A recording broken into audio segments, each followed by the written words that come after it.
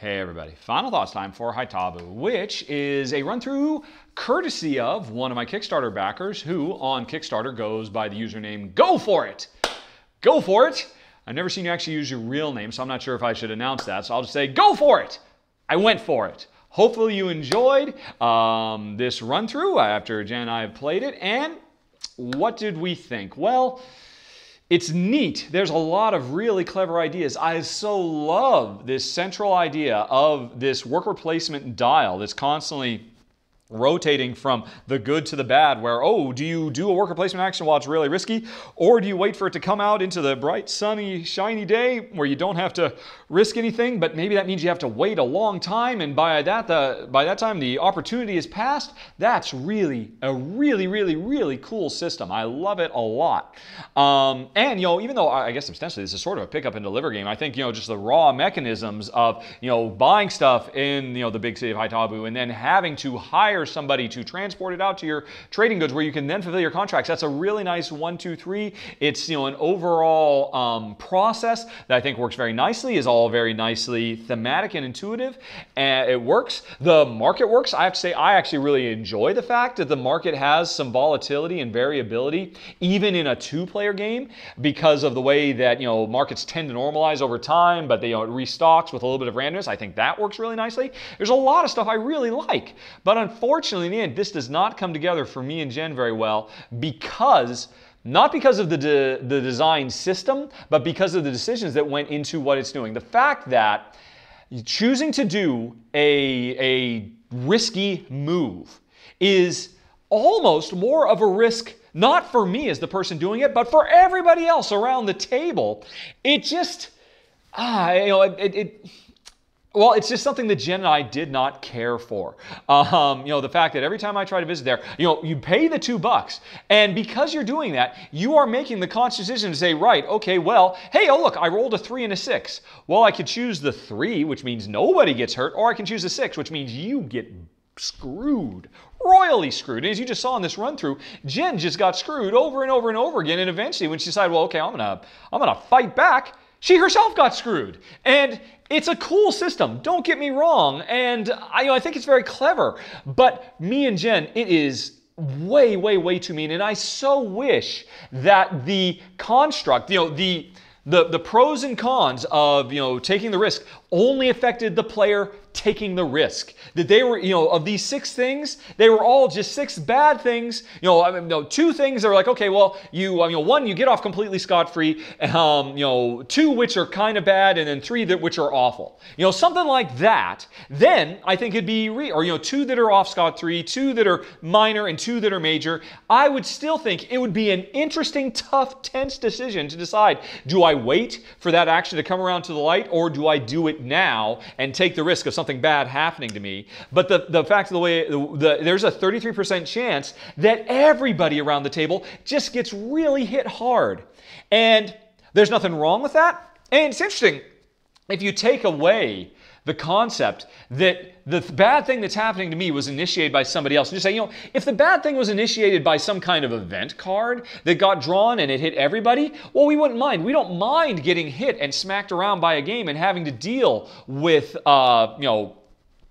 unforeseen circumstances. That's perfectly fine. We enjoy that in lots of games where, every round you have to draw an event and there's a flood or whatever it might be. But in this game, where it does come about because of the initiative of one player who, 50% of the time should just be getting nailed to the wall. But, the way luck goes, you could go the entire game, never once suffer a bad thing, and everybody else suffers instead of you if you're willing to pay a little bit extra. And that money is definitely money well spent. Or if you have the seer and you don't even have to pay.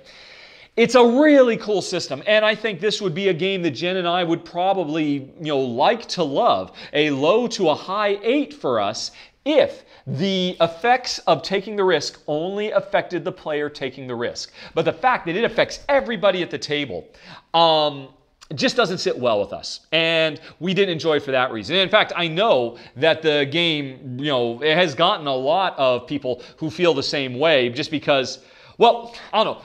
For us, we don't mind the introduction of the randomness. The fact that, oh, I was planning on doing something, but then some random event happened to take away my cart, and now I gotta, come up with a different plan. Don't have a problem with that. Have a problem, or we lost the money, or we lost a point, or whatever. That's fine. Have a problem with the fact that it's another player initiating it. And, and when I go over to Darkness, I don't even want these bad things to happen. I just want to get done what I want to get done, and I want to avoid something bad happening to me. I don't want Jen to get screwed because of a choice I made. That feels awful every time it happens. Even though this was a virtual fake game I just played, it felt awful to make it happen now. And so, it's not a good fit for me and Jen. But for players who actually like screwage, and I know there are a lot of Euro fans out there who like trading in the Mediterranean, or this time in trading in the North Baltic Sea, but they do like to have an opportunity to screw their opponent every chance they get. I can see this being actually a lot of fun for that type of player, because you go over there, and for you, it's less about, yeah, I'm running a risk of getting hurt myself, but mostly I'm doing this because I want everybody else around the table to get screwed, and everybody else, when they see me do it, they're like, oh, don't let him roll a 6 or a 1, anything but oh, come on! Well, okay, I knew that was going to happen because everybody around the table is constantly looking to screw each other, so I'm always keeping an extra good off to the side that I don't really care about, just so that I can afford to lose it when somebody makes me lose it in unrest or whatever. I can see if you like interesting, fun, market manipulation, buy low, sell high games, and you like screwing over your opponents, this could be a good fit for you. Because that's what it delivers. It's definitely not a good fit for me and Jen. I will say one other thing, that as a two-player experience, it's kind of a bummer. I think again, I already said, I love the notion that the market has some additional volatility built in, because, in a two-player game, with more players, this market would be going crazy. With two players, it just doesn't go very crazy.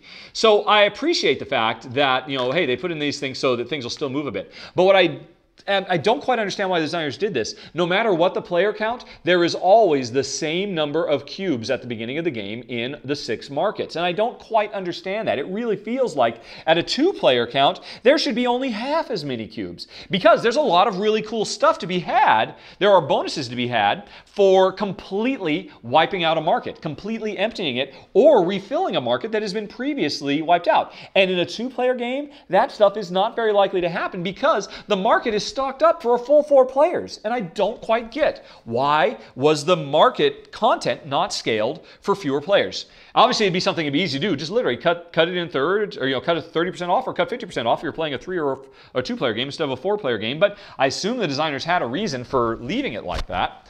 Another thing, actually, it's interesting. Spielworks has been known for some very difficult to read rules over the years. These rules actually, on the whole, I think were very good. They show a really nice step forward in Spielworks being able to put together nice, easy to digest rules. In part because the game is really simple and elegant and clean. It's a simple worker placement game with this really cool wheel system. But one thing that really bugged me was the nomenclature they used. And I'd be willing to bet in the original German it's much smarter. But to call what is thematically is a season, to call that a turn means you don't really know what turn means. A turn is when I put a worker on here. I just took a turn. No, in this game, a turn is when all players have taken 3 actions. And and that really throws us for a loop because they keep using the word turn on all these cards and like, right, I just took a turn. Do I get to do this now? No. You took an action. When all players take an action, that's one phase. When 3 phases have been done, that's a turn. And it's like, wow, the whole thing is very thematically grounded. There are seasons. 4 seasons make a year. Each season is divided into 3 months. If all the nomenclature had referred to months, seasons, and years, it would have been super duper easy to understand. So that just kind of bugs me. The whole, I was trained in the University of Washington as a technical writer, and so that's just such a missed opportunity to make everything that much clearer. It's a minor complaint because, of course, after you played a few rounds, you get into the hang of it. You understand, no, turn does not mean turn. Turn means, I don't know what you'd call it. Turn means season, and you get into the hang of it. So, I'm sounding like I'm really bagging on the game, but I do think it's really clever. And again, this central worker placement mechanism is just brilliant. In a different game, or in a game that wasn't quite so bloodthirsty, I think Jen and I would have enjoyed it a lot. And and the raw mechanisms, the pick up and deliver without the actual transportation in between, which is always the worst part of pick up and deliver, that's really nice. A lot of really good stuff. And if you're looking for a bloodthirsty, dry Euro, Haithabu might be the game for you. And that's it, folks. Thanks for watching. Now, if you have any questions, comments, concerns, as always, please let me know. Apologies for any mistakes I made. Oh my gosh, I did way too much math there. I'm sure I really embarrassed myself, and I probably forgot to turn the wheel a few times and a few other things here and there, but hopefully you now have a pretty good idea of what this game feels like to play and decide whether it's right for you and yours. So, thanks for watching, everybody. Talk to you later. So long. Bye-bye.